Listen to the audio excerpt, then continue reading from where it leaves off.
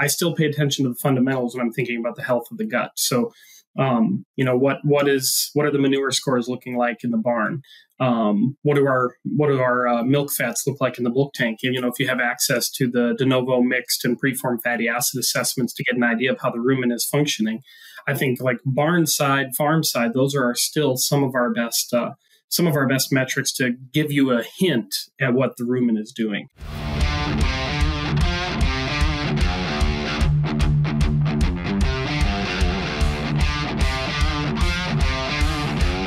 Welcome to the Dairy Health Blackbelt Podcast, brought to you by Wisenetics. I'm Luciano Cacheta, faculty at the University of Minnesota, and I have the pleasure to have with me here today Kirby Krogstad, who is a faculty at the Ohio State University. And we have a very exciting topic today, and we'll talk about rumen health. Thank you, Kirby, for being here. Yeah, thanks for having me. How did you get into this field of research? Yeah, actually, probably goes back longer than I care to admit. I was actually a student. I was an undergrad student, and one of my favorite cows died over the weekend when my dad and I were gone and didn't feed the cows that weekend. And so I was like, gosh, what happened? She ended up having this bloody gut episode. And I've always kind of been perplexed by the implications of keeping a healthy gut and a healthy rumen and all the things that go into that. So I think from that moment on, I was always kind of thinking about how do we feed cows? How do we manage cows to maintain a healthy gastrointestinal tract? So from there, the passion was born. Wisenetics turns podcast airtime into brand authority. We don't sell ads, we elevate voices. Curious how far your voice can go to become a reference in the industry and attract more leads? Scan the QR code and discover how we can turn your expertise into unmatched brand authority. Let's transform expertise into influence, starting now. Yeah, looking for the silver lining right into that. Like it's a sad time, but like you're finding how we can make good out of it, right? So you mentioned rumen health. So how should we be defining rumen health? That is, I think that's a really good question. And I think it's one that I still wrestle with myself in trying to understand what are the important parts of a healthy gut. So the way I think about it right now, and I say right now because I think it will change the more we gain knowledge. The way I think about it right now is a healthy rumen is effectively and efficiently digesting feed, producing VFAs and microbial protein while maintaining its protective barrier function. And so that definition, though, is hard to assess from a research perspective, much less from a field application perspective. So I think it can be an overused term where we talk about rumen health or gut health and just kind of throw it around as a Band-Aid on any problem we can't solve. But I think that's how I look at it or frame the problem at that moment. Yeah, no, that's interesting because I was like going to like ask you, like, we're talking this into research and like we have all these tools that we can use at our disposal. We can like do some invasive techniques to collect information, right? And we can have access to cannulated cows even, right? Like to have that for research. On the practice, on the field, like any suggestions or any tips for people to how to assess that as a nutritionist or as a practitioner? Yeah, that's a good question. This is one where I hope that the research in the next few years generates some more rigorous answers to this. But for the time being, what I usually tell practitioners, veterinarians, dairy nutritionists, people that are helping decision makers with ration formulation and bunk management and those things is I still pay attention to the fundamentals when I'm thinking about the health of the gut. So what are the manure scores looking like in the barn?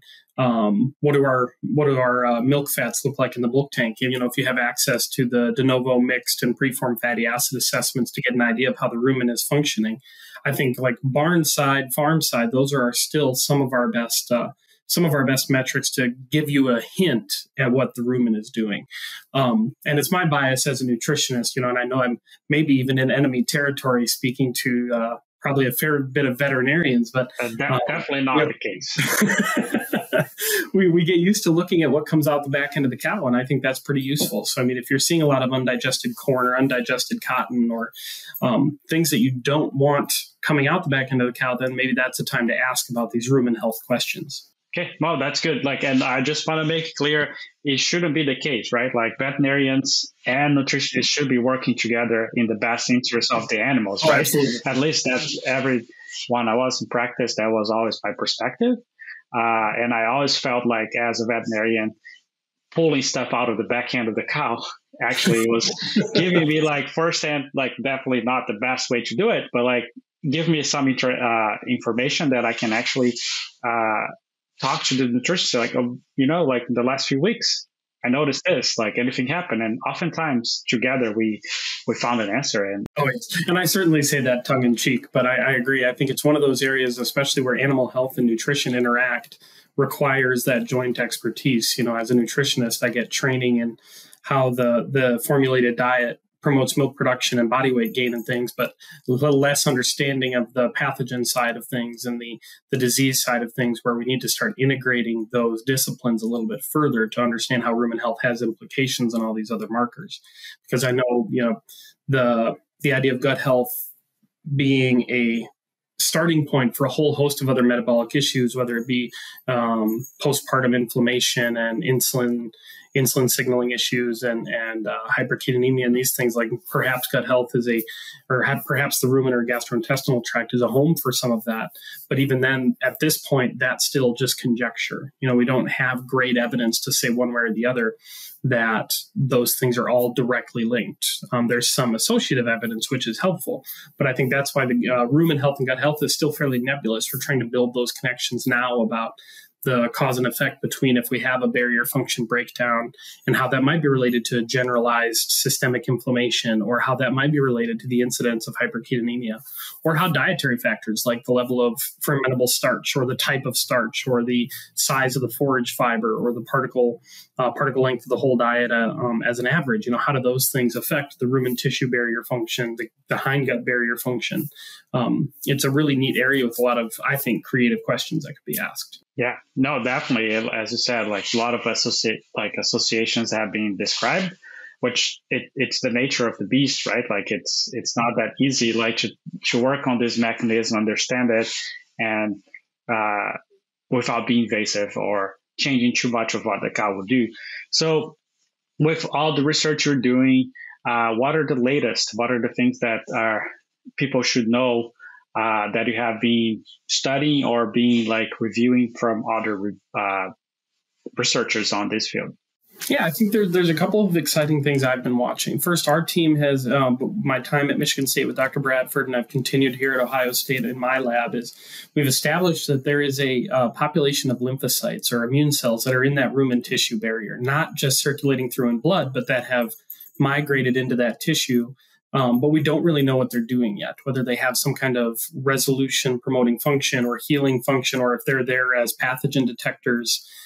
We really don't know what those immune cells are doing, but perhaps they might be part of this gut health playbook that the cow has, how she maintains that barrier. So that's one thing we're working on. And we found a lot of those lymphocytes are actually T cells.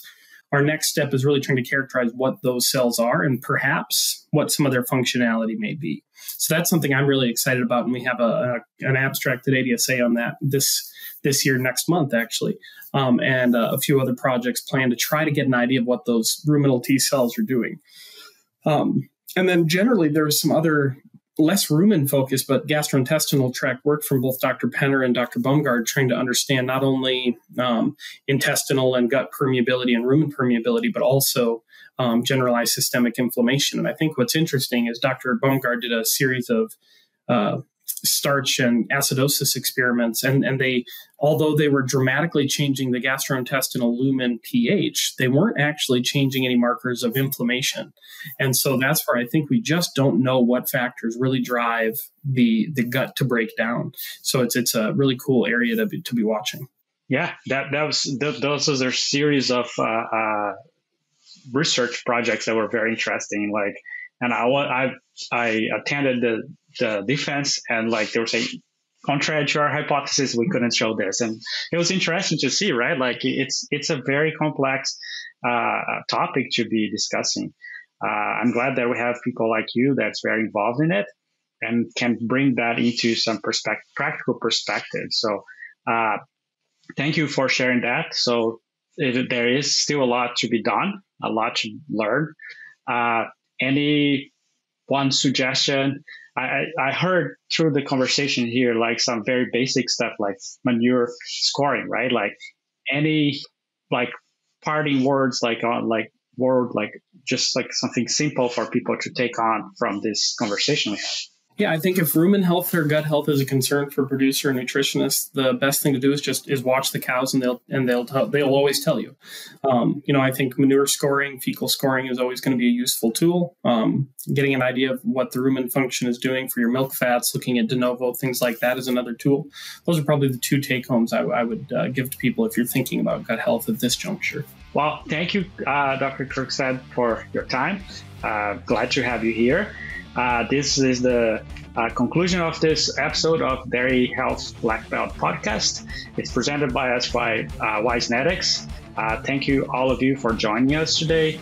If you like it, subscribe to your podcast, give us a like, send us comments. Like, your feedback is very important for us to improve the podcast and also to bring topics that are relevant to all of you. So this is Luciano for the Dairy Health Blackbelt Podcast. Thank you. Bye.